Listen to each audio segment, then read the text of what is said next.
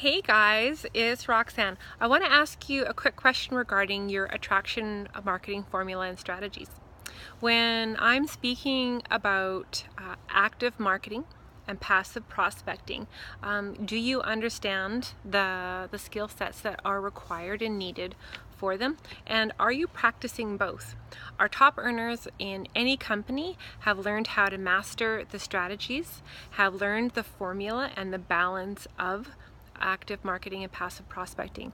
So I just want to teach you a little bit about this today, give you some tips and tricks, because I know it has made a huge difference in my business, and that's what I love to do, is having that care to share forward. So first of all, let's understand that your active marketing, those are your main income producing activities. And of course, the number one income producing activity is getting on the phone, right? Always building your list, always finding ways to connect with new people on whatever social media platform that you're working with. You're dealing with prospective clients and teammates. Those can also go hand in hand, of course, with more of your massive energies and your actions, which is your boot camps, doing home parties or online parties and organizing those group events. You're always connecting and searching out people to talk to. So those are your active marketing. Passive prospecting, that is just, your general happy Facebook posts, or whether you're on Google Plus or Pinterest, Snapchat, whatever special platform you love the most. Understand you're just giving good uplifting content where you're hoping people will see something that they like and then stop in and visit and ask you questions. Some of those would of course also include curiosity posts, results posts from other team members, video marketing, Facebook advertising or other paid advertising, and connecting on those other social platforms.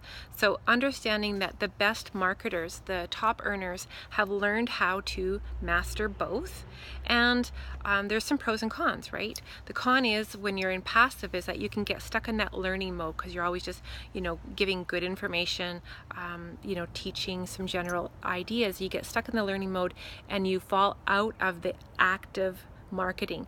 And the active marketing is where the majority of your income producing activities are and your income comes from. But understanding if you stay in massive action mode too long, you can actually burn yourself out. So you have to make sure that you're balancing that. And it was actually my husband that taught me this. He goes, well, when I'm at work on 9 days, Roxanne, he says, you can work hard, like do everything you got to do for all the hours that I'm gone. Of course, when he comes home, I want to spend time with him. So I step away from the keyboard, step away from the phone. And then on his 5 days off, that's when I do my passive marketing. That's when I catch up with my blogging. That's when I catch up with my email newsletters and I send out those. I catch up on my video marketing and get inspired with some ideas. So he has actually helped me be very structured with my activities, and it works out beautifully. So think about how you could work this within yourself. I was thinking about that.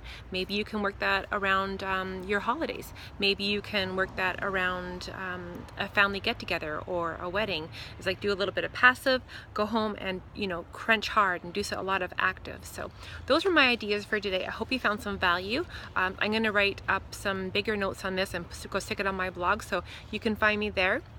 Please do so, and I'd love to connect with you. If you have any questions at all, please ask. That's what I'm here for, is that caring to share forward, and hopefully I will see you on the sunny day tomorrow. You guys take care. Bye.